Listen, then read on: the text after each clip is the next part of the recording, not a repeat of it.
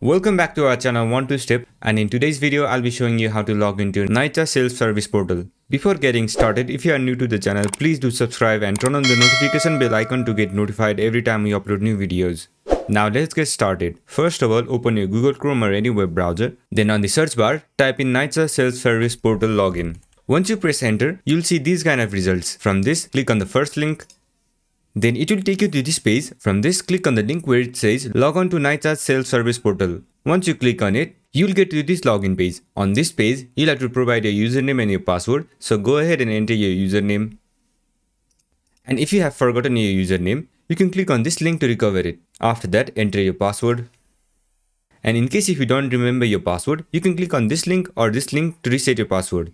And if you are new to this page, you can register for a new account by clicking on this button. Once everything is set, make sure you have entered your correct credentials, then click on the login button. Once you click on it, you'll be logged into your account. So this is how you do it. I hope this video was helpful, and if it was, don't forget to leave a like, comment and subscribe, and turn on the notification bell icon to get notified every time we upload new videos. And I'll catch you on the next one.